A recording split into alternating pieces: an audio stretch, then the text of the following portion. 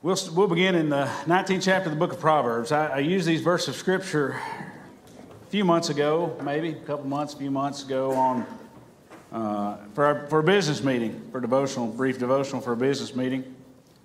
Here the last couple of weeks, they've been on my heart, and as we prepare for, not reading because I don't have glasses, as we prepare for the year ahead and what our year holds and what we're going to do, I've had a lot of thoughts. There's just a whole lot. I have some things I'll share with you, hopefully throughout the year, and some things, maybe some desires that I have and things I would like to see, maybe. That's not for this morning. Maybe it's for somewhere down the road. There are things that I would love to see our church be able to do and accomplish. And hopefully we can maybe do some of those. And with God's help, I believe we can accomplish anything He puts upon our hearts. But I think in order to do that, and one of the things that I want to ask you all to pray about, and this is not easy, for me anyway, to ask this. I never like to ask prayer for myself, for my family, and you all do far too much for us anyway. But in this upcoming year, I ask you to pray that any restrictions, anything that binds me from just really pouring out what God lays upon my heart, I ask you all to pray that those things might be removed, whatever they may be. And if it's personal, let those things be removed. If it's whatever the case may be, if there's anything that hinders me from being able to feed you, the flock, I want you all to pray this year that those things might be just removed, just totally gone. Not even, they don't exist anymore. I believe that our God can remove those. I believe that He can open doors. I believe that He can just totally release us of the bondage of the things of this world and the things that hold us back. And you may say, preacher, what are they? I'm not going to get into individual things. There's a lot of times I do things with the best of intent, but I do them wrong. I mess things up sometimes. And I just pray that you all would help me to pray about those things, that I might be able to feed you all by the Word of God. I don't know any man of God that's ever stood in this pulpit anyway that has a desire to reap benefit for himself. I think every man, from all of our preachers that we have here at our church, to those that have come in here for revivals and those that come and fill in the pastor's absence and all those, I believe that every single one of those men that have ever stood in this pulpit have a sincere desire to serve God and do what He would lay upon their heart. I don't believe it's ever been done out of earthly or personal gain or desire for those things, but I believe it's always been done. And that's every time we stand to preach, we need to be prayerful that it would feed the flock. Every time. Not sometimes, not occasionally. I want it to be every Sunday morning. I want you to be fed. And if I'm failing in that, I want you all to pray that I would fix whatever it is, that it might be able to accomplish God's will in your hearts and in your life. I often see people, they'll follow pastors or preachers, and they'll say, well, he's just got this or that. And I see churches where people just flock to hear a pastor stand and preach or speak sometimes. And I'm always wondering, what is that it that they have? What is that thing that they have? Often they're charismatic. I am not. Often they're good looking. I am not.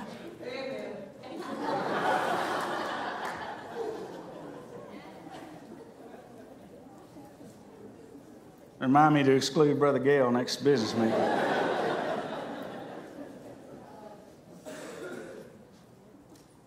We always look around, we wonder, what is that? And we always hear that thing, what is it that he has? Or what is that it that she has? Or what is that they have? And I'll tell you one thing that I have often found is the one thing that a lot of people have is personal ideas about the Word of God. And I don't want to have those.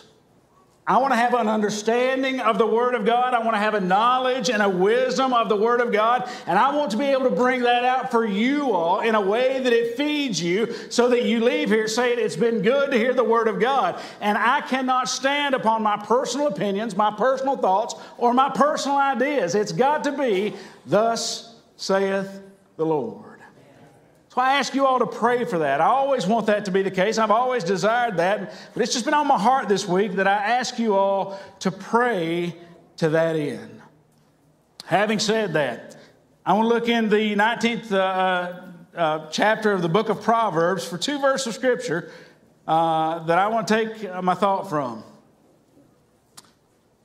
That was terrible grammar. From which we'll take a thought. How's that? In the 19th chapter of Proverbs, and I've often said that if people of our world would just simply take the book of Proverbs and read the book of Proverbs, study the book of Proverbs, and apply the book of Proverbs to their life would be different.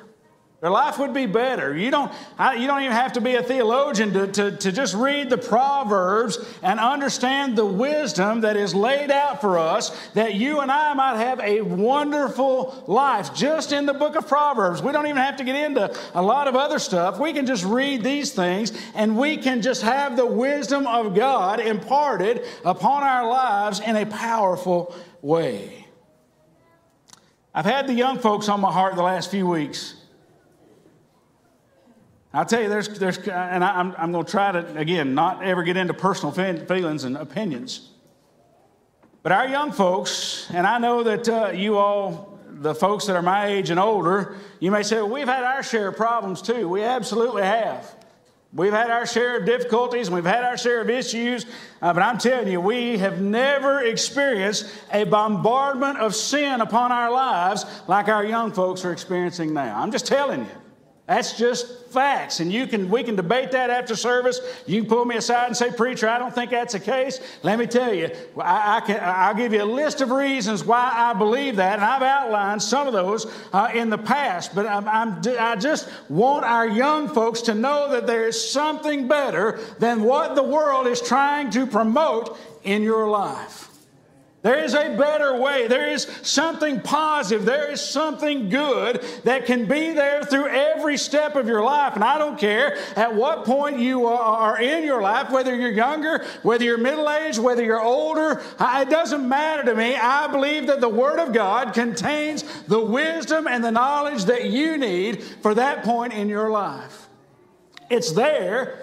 We just got to dig it out sometimes. And sometimes it's not always easy. Sometimes it requires us to study the Word a little bit. Not just read it, but study it and dig into it and try to dissect it. Look at words and figure out what they mean. And then we can find that we start to have a deeper understanding and knowledge of what God is trying to tell us from His Word.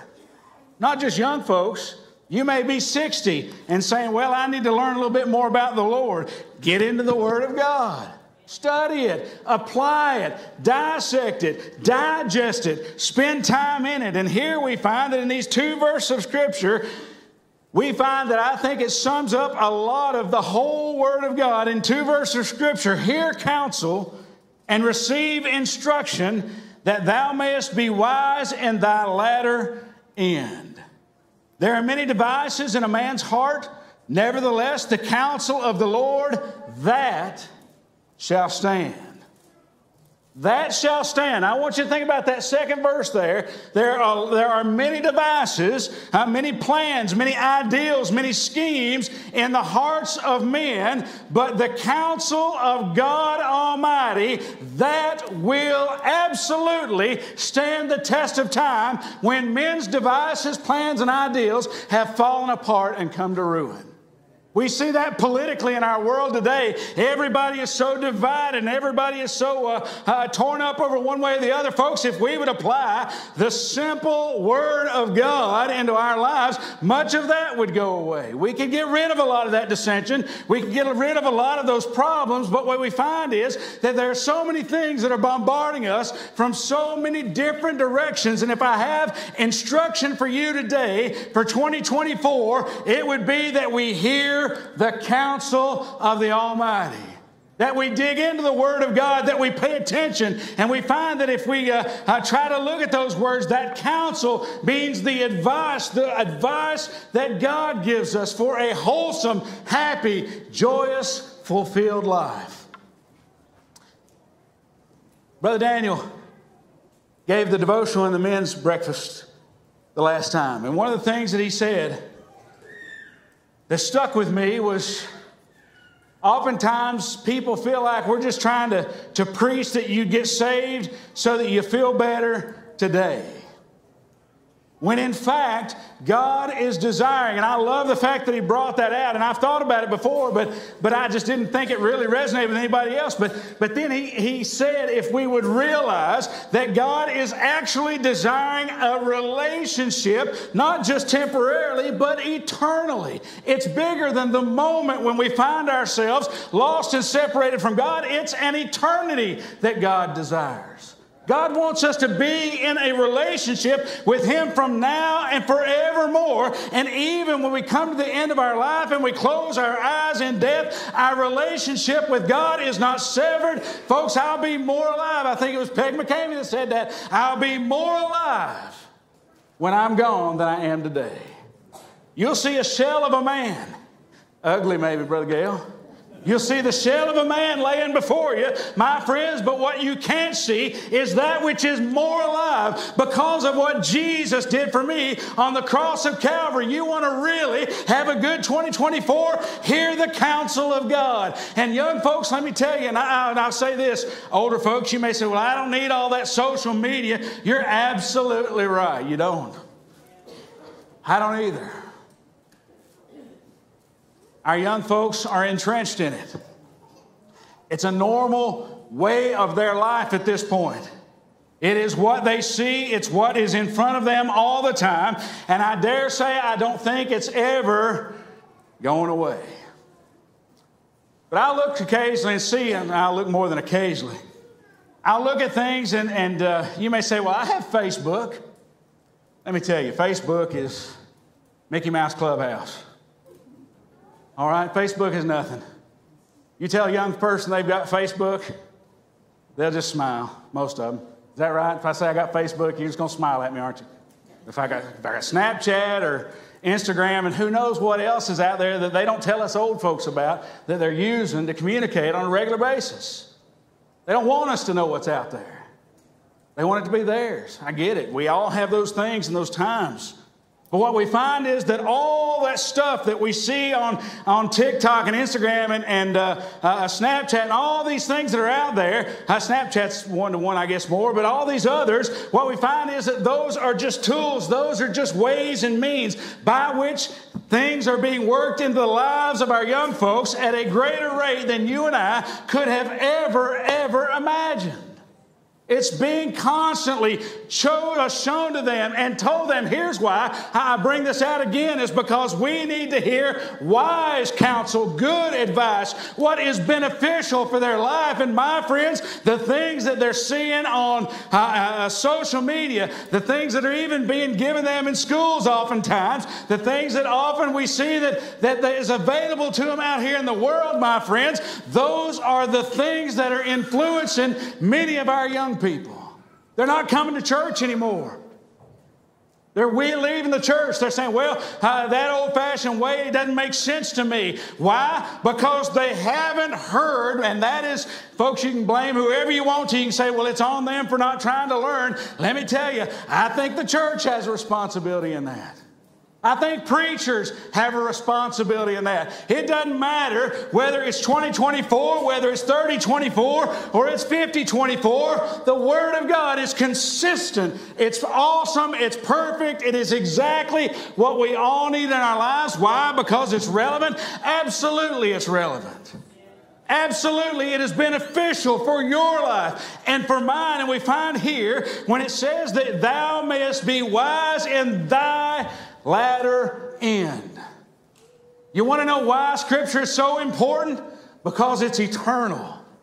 It's eternal. It's not temporary. Everything else our young folks see and know, everything that I'm so caught up in, having the latest gadgets and the latest this and the latest that and having the best of this or the best of that, all that stuff is going to burn up one day after a while. It's all going to be gone. It's going to be forgotten. And folks, I'll tell you, I won't be in the grave a very few years and people won't even remember who I was. You say, well, preacher, that sounds harsh. It's reality. It's reality. Fact of the matter is, I got 2 generations after me, and who knows if my great-grandchildren will even know what my name was.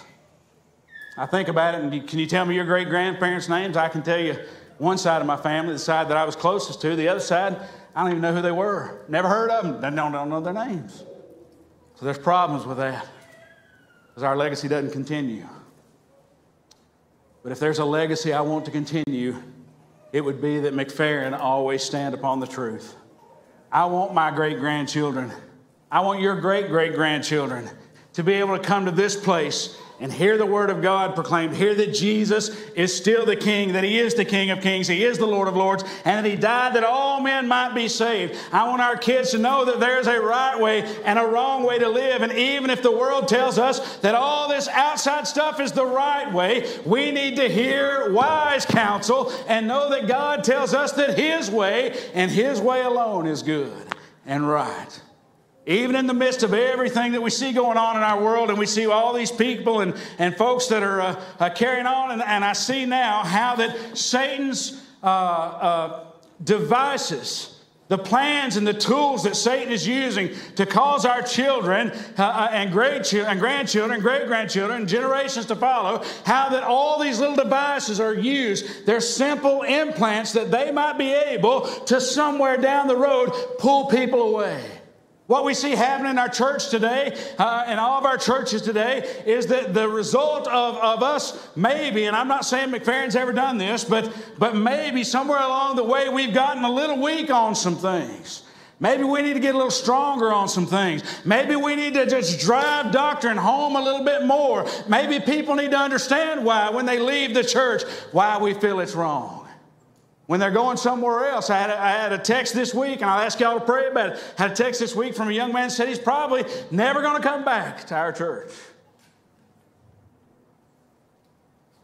Whose fault is that? His? Mine? Yours? Ours? There's a lot of different variables involved in that, but I'll tell you what. Our kids need to learn the truths of the Word of God. They need to understand these doctrines. They need to know why this is right, and why they need to understand why. It's not because we're missionary Baptists. It's not because you're at McFerrin. It's not because of who your mama and daddy is. It's not because of how long somebody's been a member of this church. It's not because of your name. If the name of Sisk had been on the roll since the day that McFerrin was organized, it wouldn't matter if our name had been on the rolls from the beginning and is now and is until the end of time, folks. That does not get us into heaven. That does not make us justified. That doesn't make us the authority on everything, folks. Jesus Christ is our authority. God is the one that can impart all manner of wisdom unto our souls, and we need to stand firm on doctrine. And if our kids have questions about it, we need to answer them. We need to be ready to answer those questions. I had a young lady come up the other day and asked a very tough question, well beyond her years. We got to be ready. Kids want to leave the church? Let's ask them why. Let's not just say, well, they just want to go somewhere else. Folks, why do people want to go somewhere else? Let's get into reasons. Let's get into figuring it out, and let's help them understand that this is the truth. The Word of God is truth. It's not because it's me preaching, but because God is the one that made this Word available to us. He's the one that inspired men to write these things down, and even that is being challenged on a daily basis. Everybody now wants to challenge every single verse of Scripture. Everybody wants to challenge whether or not our God is real. And let me tell you, I can say beyond the shadow of a doubt, because I know what God did for me. Take the Bible out of it. You remove that for a minute. I know what God did when He burdened my heart with conviction and let me know that I was going to hell. That was God dealing with me. That wasn't just some man up here preaching dealing with me. I can't even give you a list of the men that have preached the gospel through the years. Might come close, but I couldn't give you all of them. Folks, it's God's working that makes a difference in our life. Not the man that stands in this pulpit. God uses a man for a particular purpose, for a particular span of time, and after that there'll be another man. And when I'm gone from here, there'll be another man stand right here, and it better always be a man. That's Baptist doctrine.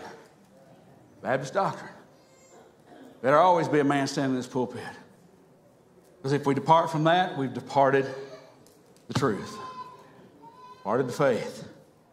I'm not a chauvinist. We can get into that whole debate somewhere down the road too. But folks, we need to stand firm on the Word of God. We need to hear counsel. That means hear what God has to say. Do you know that 2 Timothy tells us that this counsel of God, the Scriptures, what we have before us, it says in 2 Timothy 3:15, and that from a child thou hast known the Holy Scriptures.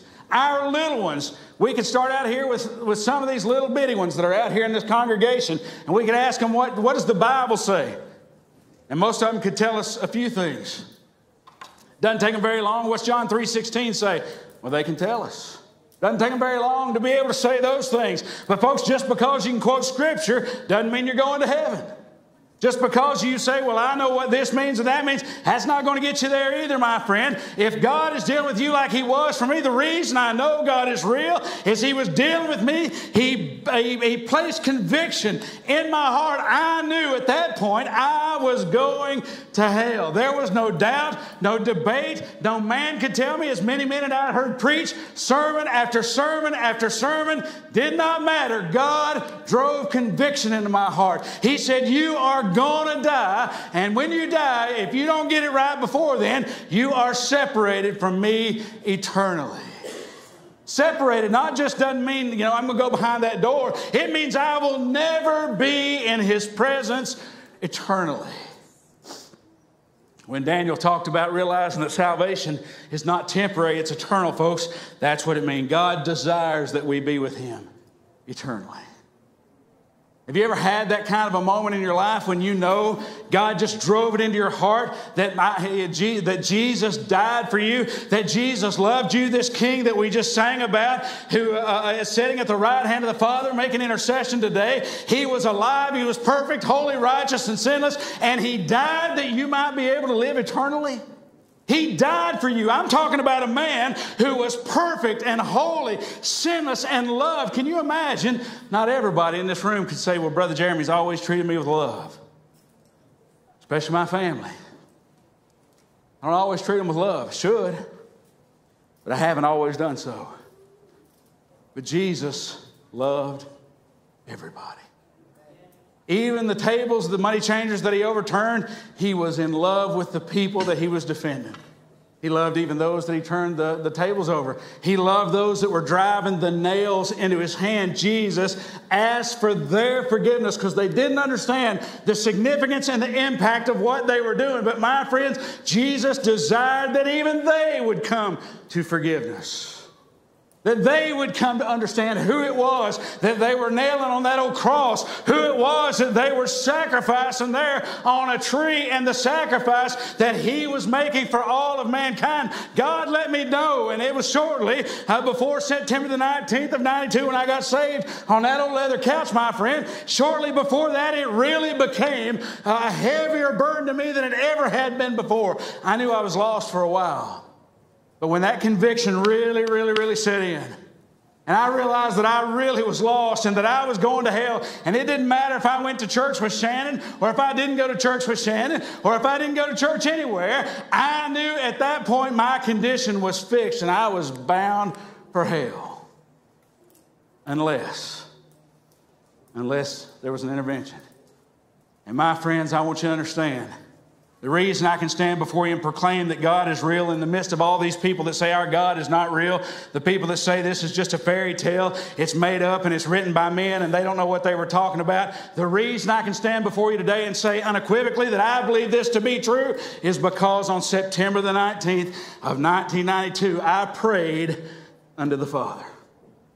I prayed and I begged for God to relieve that burden of sin that had set up in my heart that I knew was real, knew it because I felt it. It wasn't something I thought. It was something I felt deep down inside of me.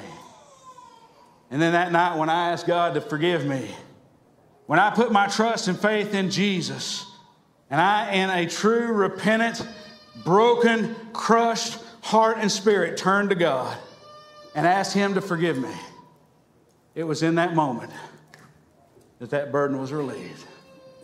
It was gone forevermore. Let me tell you, I get convicted of sin and things that I do wrong, but I will never be convicted of being lost ever again. That's Baptist doctrine. Once saved, always saved. The world doesn't like it. The world tried to tear us apart on it. I'm telling you, I believe the Word of God says that when we're saved by God's grace, it's fixed. It's sealed unto the day of redemption, my friend. I believe that it is eternal salvation, not temporary salvation. And because of what God did for me on that old leather couch, if I hadn't known it before, I knew then He was real. Because He made a difference in my heart. He took away a burden, a heavy burden that I knew I was lost, and replaced it with love and peace and joy. I don't know about you. If you don't have that in your life, I'm not talking about an exact same experience, but I'm talking about if you've never come to a point where you experienced the love of God flooding into your soul and the burden of sin being released. Folks, we believe in repentance. We believe in faith. We believe in a broken heart. We believe in a contrite spirit. We believe in that convicting power of God setting in and letting somebody know that they're lost and separated. And then God speaking peace to that soul, that burden rolls out, peace rolls in, and then you know that you have become, as is on the front of the bulletin, a new creature in Christ Jesus. And folks, if you don't have that in your life, my desire is this morning that 2024 would be the year, the time that it would be this day. I would love for it to be this morning that you'd come to a place of repentance and seek God for the salvation of your soul. Even our children know that the Scriptures point us to Jesus. But we learned later on, just as I did when I got saved, that they're able to make thee wise unto salvation. Do you have that in your heart this morning? Doesn't matter to me. Let me tell you. Doesn't matter to me if you've been a member of McFerrin for 20 years. If you've not been saved, you need to get saved. I know that's hard for people to process, but I have had to rebaptize people that said that joined the church that weren't really saved. And I'm thankful that God worked in their hearts and let them know that they needed to get saved. They got saved, they joined the church. And it was real scriptural baptism the next time. I don't know what God's dealing with in your life and in your heart, but my friends, if you want to have the best possible life you can have, if you want to know the whole counsel of God, and that is the gospel, I believe, reveals the counsel of God. I believe that the gospel, we can turn over to the 20th book of Acts, and we can see in that 20th chapter of the book of Acts, we can look over there in the 20th chapter and we can see that repentance and faith are outlined. We can see that the apostle desired to know Jesus before them, to tell them about a Savior who was crucified, and we can go over there just for a minute. Let's go to the 20th chapter of the book of Acts. I'll be done here in a minute. Maybe. Be done when the Lord is done. 20th chapter of the book of Acts. 21st verse says, testifying both to the Jew and also to the Greeks, repentance toward God and faith toward our Lord Jesus Christ. Doesn't matter to me, and I believe, really, it doesn't matter to God who you are, what you think you are, or what lineage you possess, my friends. Everybody needs to come to Jesus. Everybody. And then we find down in the latter verses, the 28th verses. It says, take heed therefore unto yourselves and to all the flock over the which the Holy Ghost hath made you overseers to feed the church of God, which he hath purchased with his own blood. For I know this, look in this 29th verse, that after my departing shall grievous wolves enter in among you, not sparing the flock. My friends, I truly believe that the church is currently being bombarded by those that desire to rip and tear the sheep. I believe the church has been bombarded in a greater way than we ever have, and I want you to always be careful and always be mindful, always pay attention to whatever the man of God that stands here is preaching, and I appreciate your all's support, I appreciate your love, but if I preach heresy, you remove me. Don't wait till I'm done. Take me out beforehand. Remove me. Don't let me finish a thought that's going to mislead and cause somebody to die and go to hell. Remove me before that happens. And if you see that any man, whether it be me or anybody else, don't let him finish those statements. It says, for also of your own selves shall men arise, speaking perverse things, to draw away disciples after them. My friends, this is happening now. It's happening today. If we look around, we can see that there is, and people talk about the falling away. Let me tell you, I believe we're in the midst of it. I looked around this morning, I looked at all the empty spaces in these pews. And there's a lot. We could fill up these two sections and maybe these two sections, and I think there'll still be plenty of room. Be honest with you. There's room beside you, there's room in front of you, there's room behind you, there's room around you for those that need to hear the truth of the Word of God. And I ask you to pray that this place would draw them and that God would draw them to this place, that they might be able to hear the truth of the Word of God. And if this man's not feeding you, find the one that will. But they need to be fed. The church needs to be fed, and the people of our world need to hear the truth that they might be saved. And folks, I'm telling you, we've got to get back to hearing the wise counsel of God. Brother Marty, if you get a song.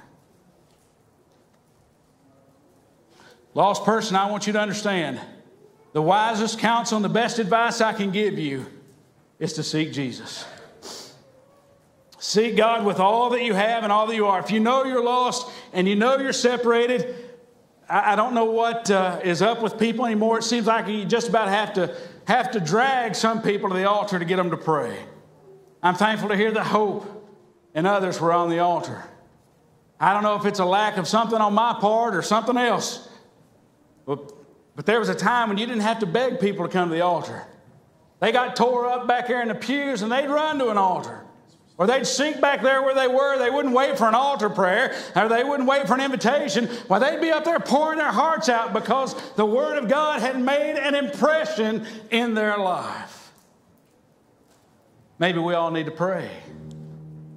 Maybe we need to pray that the Word will have a greater effect. You need to pray for your preacher, I guarantee you. We need to pray for our other brothers that are out there preaching. We need to pray that the churches will be strengthened. In the midst of a world that's trying to tear us apart, let us be strengthened by the Word of God. Let us hear wise counsel. Turn to Him, asking Him to direct us. And folks, I believe 2024 will be a better year than 2023. And it was a good year. Had a great year. Had a lot of additions to the church, but folks, I'd like to see it be 10 times that. Why? Because people need to be saved. The church needs to be encouraged. The church needs to be strengthened. Nothing does that better, I don't think, than seeing souls saved and people joining the church. So let's pray. Let's pray that it'll continue and it'll be even better. Brother Marty.